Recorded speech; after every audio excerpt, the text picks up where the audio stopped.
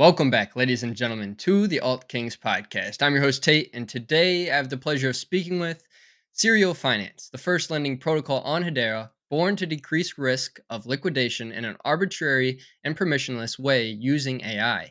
Developed with love by AstroNet, and today we have one of their founders, Giacomo, on. How you doing today, Giacomo?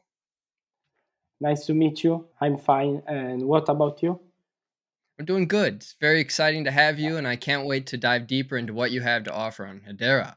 So let's begin. Who are you, and really what inspired the creation of Sirio Finance? Yeah, yeah. Thank you.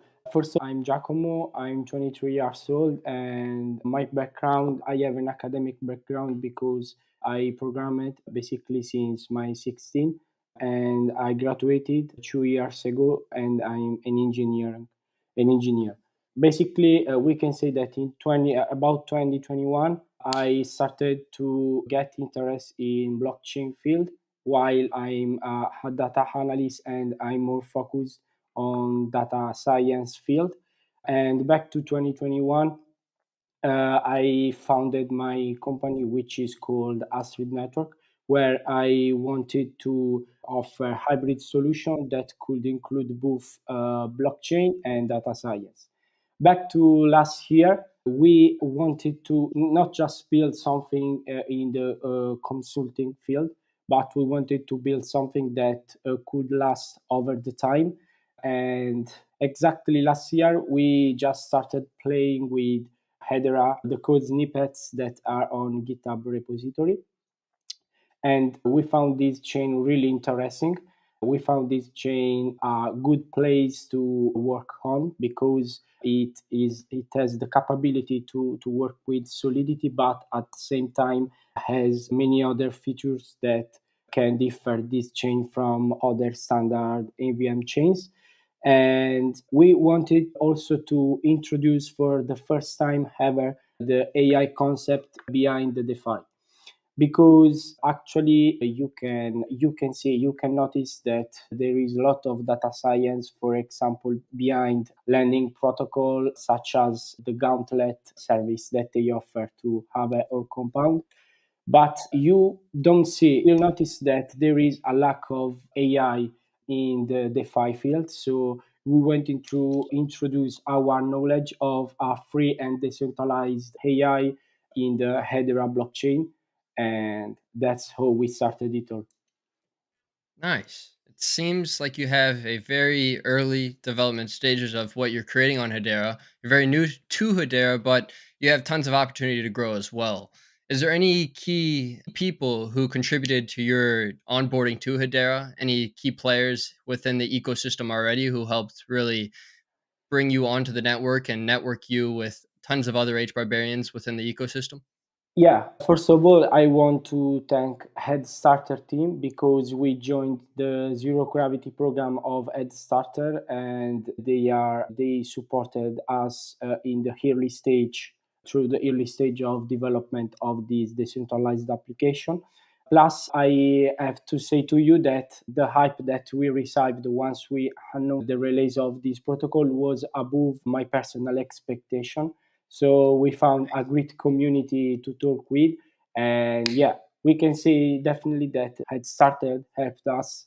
But now it's really easy to connect and to network with other projects because they all were waiting for a landing protocol on this space. Most definitely. I know we have one lending protocol currently called Hash Rooms, and that's lending for NFT purposes only, not HTS tokens yet. But shout out to Tudor. He's a great guy, and he's definitely helped a lot of projects in this space grow and gain more exposure outside and within the ecosystem as well. I was taking a look at your roadmap, and you guys have a lot lined up through Q1 and Q4 of 2024. Can you provide me more details about the DApp release in Q1 2024 and how it will enhance the user experience for lending and borrowing tokens on Hedera? Yeah, we can say that in the first quarter of this year, we aim to release the first version of the lending protocol that we can say is not really different from any other standard lending protocol, and where basically people can supply their assets and it becomes their collateral. They can borrow assets, but we will still not introducing any AI or machine learning feature. In fact, we are going to release the first version of our ML, which is a branch of AI, in the second quarter of this year. Because even if we wanted to release the model, we have to get your data to train the model before releasing it. And we can say that the first quarter will allow us to tell people that they can finally borrow on the Hedera chain. The second quarter, we basically tell to our users that we are using AI seriously. And in the other 2 quarters, we hype to tell to every of our user that our lending protocol is and will be the most powerful that they can ever use.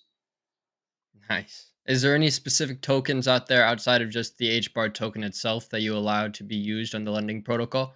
Yeah, actually, I can tell you that for sure will be listed HBAR token and USDC.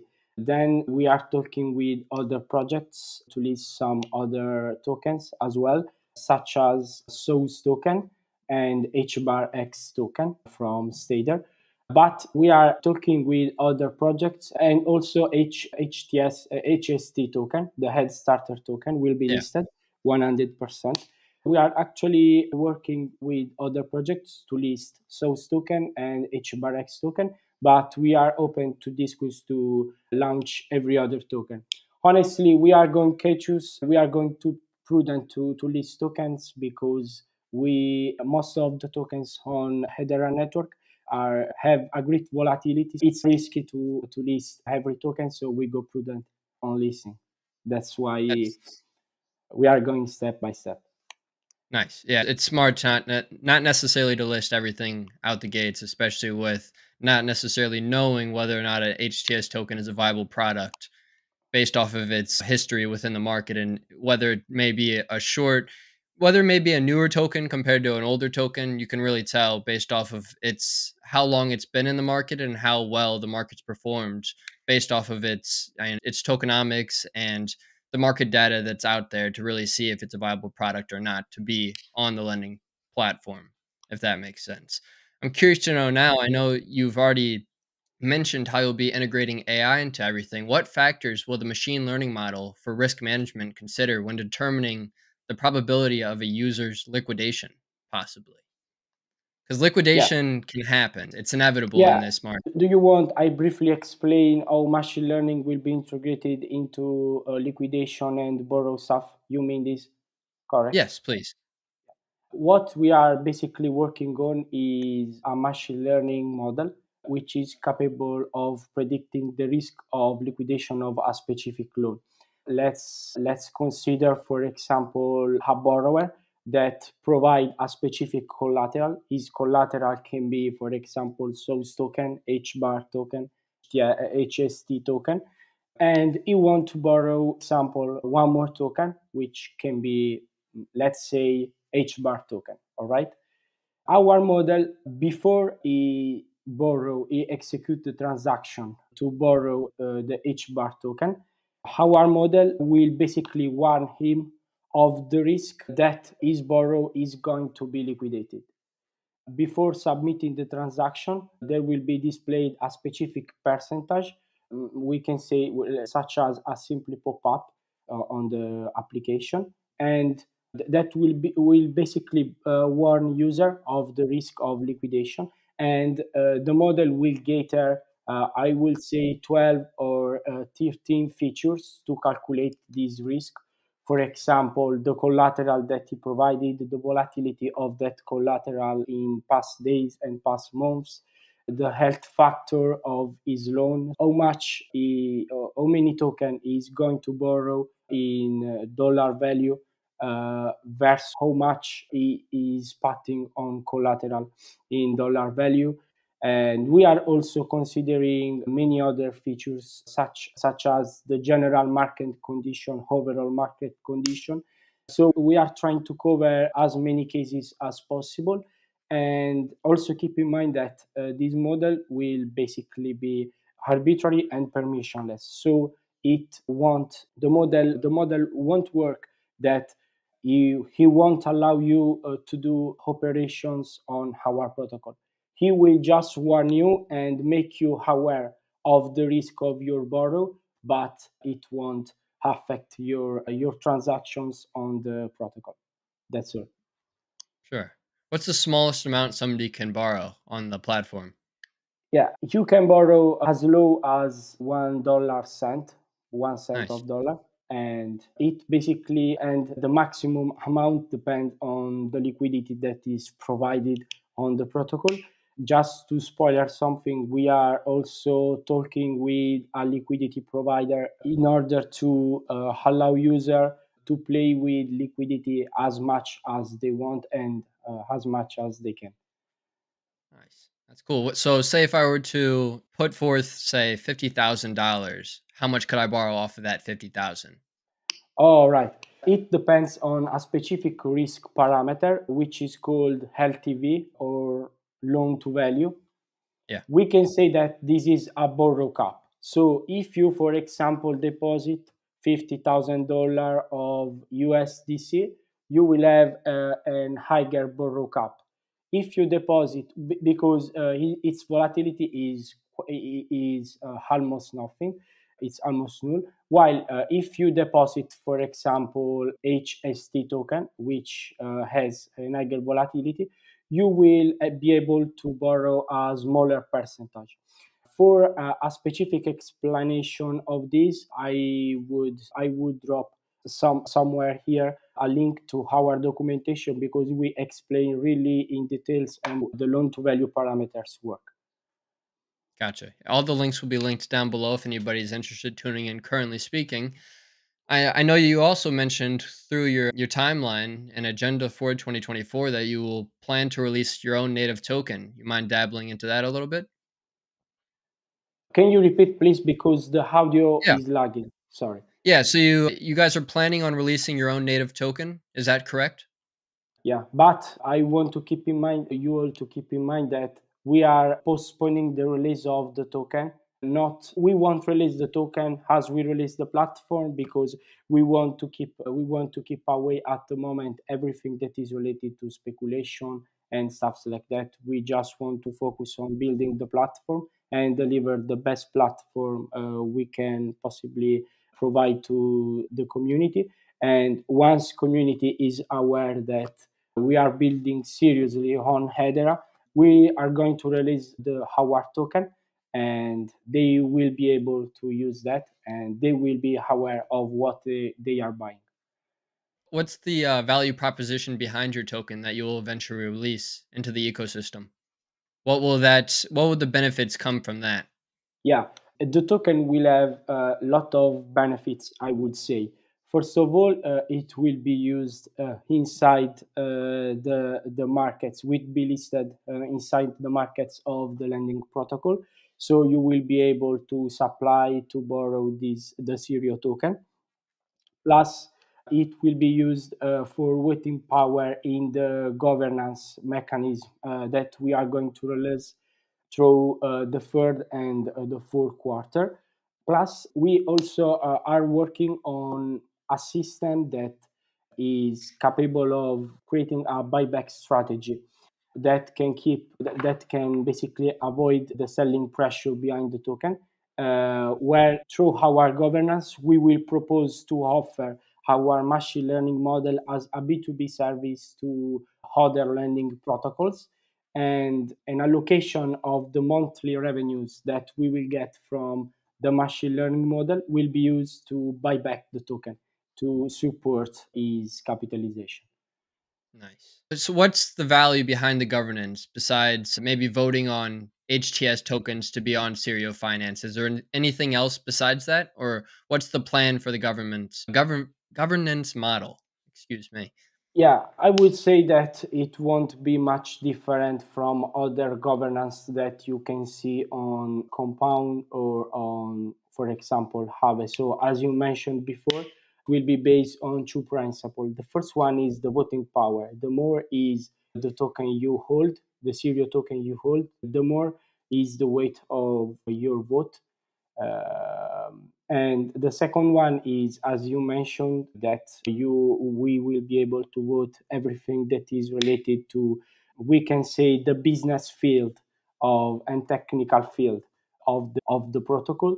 So you will be able to list if, for example, you have to we want to list a new token, we want to integrate a new token, or for example, as I mentioned before, if we want to offer our machine learning model to other protocols. Uh, I would say nothing different from this. Gotcha. What will the interest rates look like whenever you're trying to borrow money from Sirio Finance? You mean to say the user experience, the workflow behind the borrow? No, yeah, just how do you have standard rates for the interest rates whenever borrowing funds, or Oh, how it work?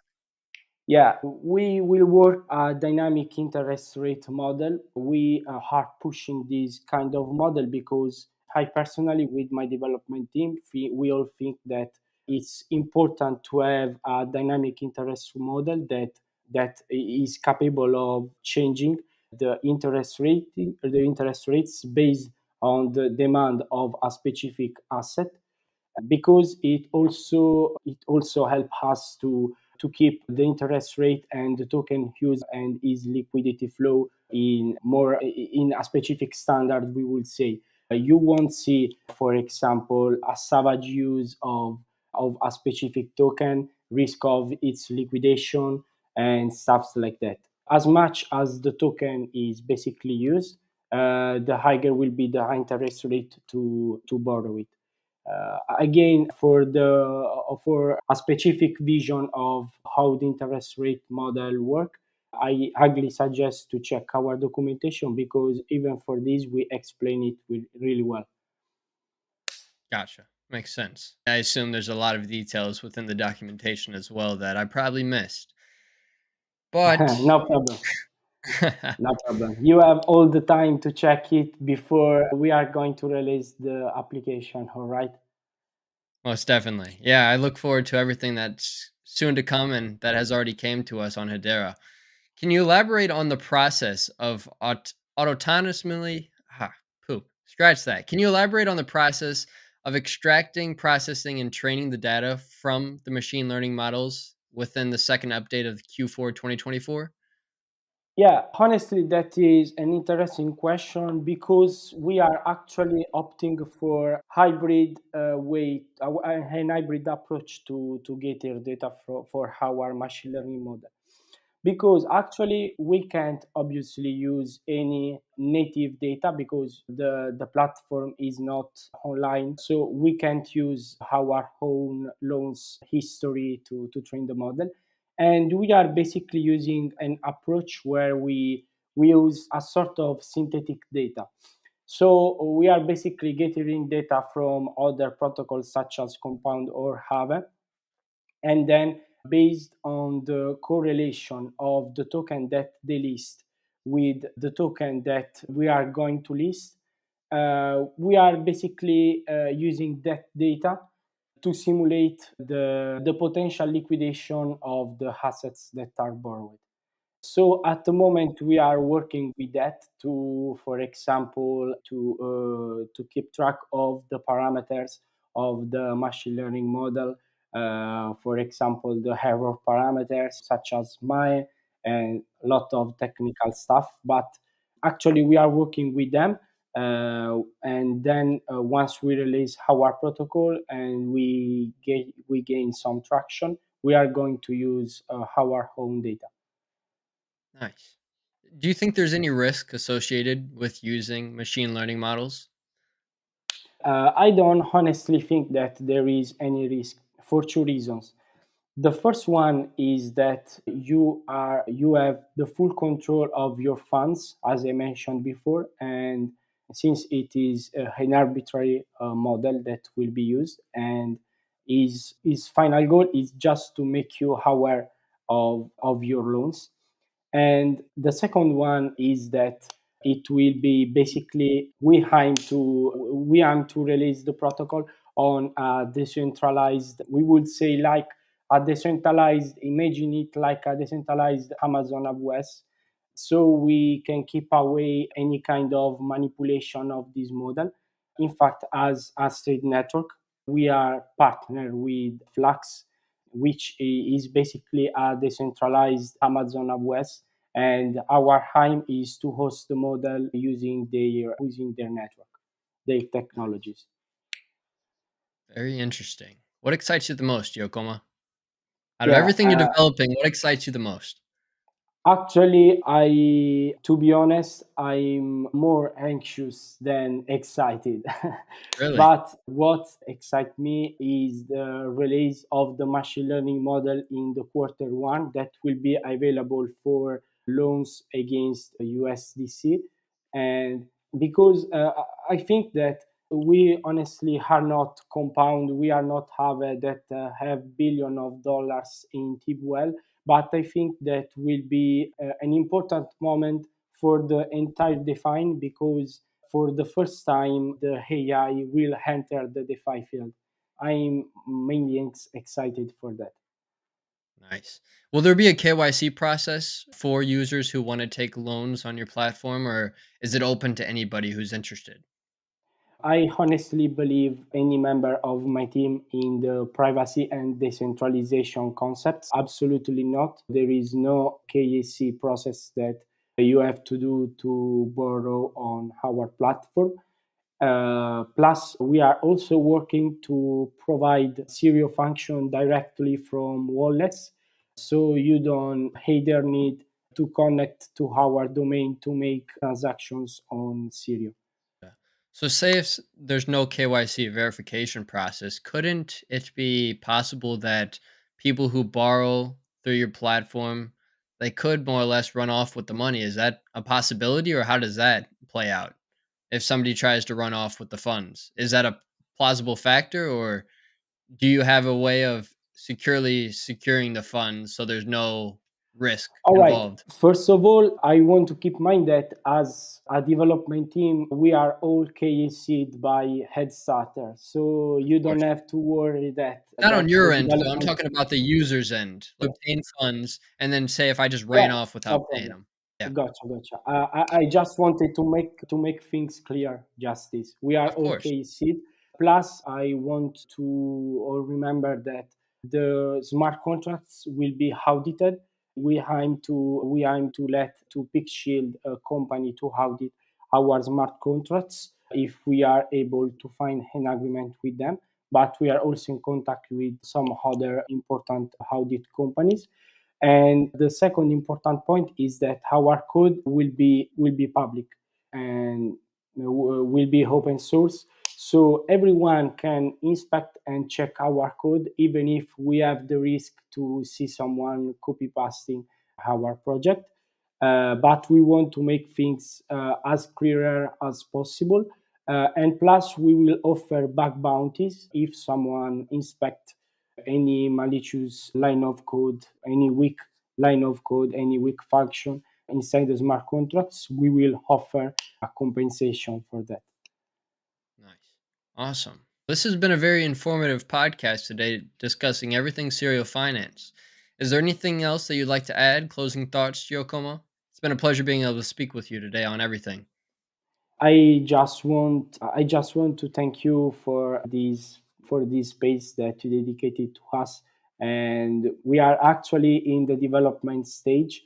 I will say that this week we will invite our closest partner to test our platform on the UX and inspect our code that we built, and we are gathering feedback starting from the head starter team, then our closest partner. And the last action that we want to do is to release the testnet version of the protocol for everyone, so everyone can start playing with our protocol. We are near the release. That's what I want to say. Nice. I can't wait to dabble around on that testnet and see what you guys are all about. Thank you, Giacomo, for joining me today on the Alt Kings podcast. All of your links will be linked down below, ladies and gentlemen. If you enjoyed today's content, make sure to like, comment, and subscribe, and we will see you all in the next episode. Peace. Ready to transform your learning experience? Step into the future with the Learn to Earn platform on Hedera. Choose how you learn: academic books in hard copy or NFT form. That's right, NFTs. Whether you prefer the traditional feel or a digital interactive journey, the choice is yours. Dive into the NFT, not just for the book, but for all the tools you need for success. Download the book, access tests, all within a seamless, immersive interface. Forget traditional logins. Simply scan the QR code, connect to our platform, and start your Learn to Earn journey. Pass your tests and watch your success turn into real rewards with Gcoin, our exclusive digital currency. Imagine learning at your own pace, acing exams, and reaping tangible benefits. It's not just education, it's a transformative journey towards success. Join the future of learning at gilmore-estates.net. Scan, learn, earn. It's that simple, and it's revolutionary.